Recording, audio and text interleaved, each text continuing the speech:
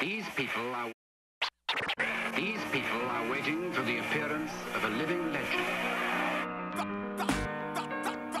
We're gonna skate to one song only. Peace, Professor D, back to float and interrupt your regularly scheduled program. This just in, and it's disgusting.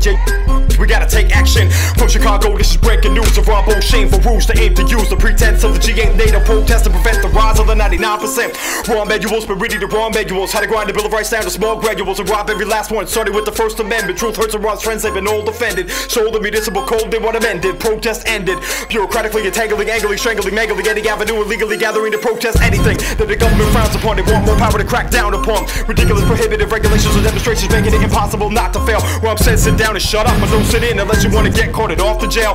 Fines are up, jail terms are longer, and don't look for no help from Obama. This in the wake of the disgraceful fact he's had the National Defense Authorization Act, habeas corpus, and the Magna Carta gone by a president, constitutional lawyer. Now's the first time since Civil War the military can operate on U.S. soil. Where I'm slave will inflate the police state, deputize mercenaries to brutalize visionaries of arrogant Americans. Thought it was stop at backwaters, now all Americans can be shot by black waters. Excuse me, academy that happily paid to kill Afghanis and Iraqis and would exit the raid. They actually act as if passive resistance is active nullifying non-violence. The insidious meaning is simply civil disobedience and see by this regime's reason to beat out a bloody beating, making peace a revolution impossible, makes violent revolution inevitable. In the wake of the MLK holiday, they want to celebrate by taking civil rights away, so we gotta take the fight to them right away. Straight up, it's a stick up, YOLO, hands up, let's women and man up. Chicago, stand up. First, give your alderman a call. Say defend the Constitution or there'll be an uproar. If you're outside shy, you can still get involved. Call Rum, tell him why he's an asshole. Then January 18th, come meet us all. 99% taking it straight to City Hall.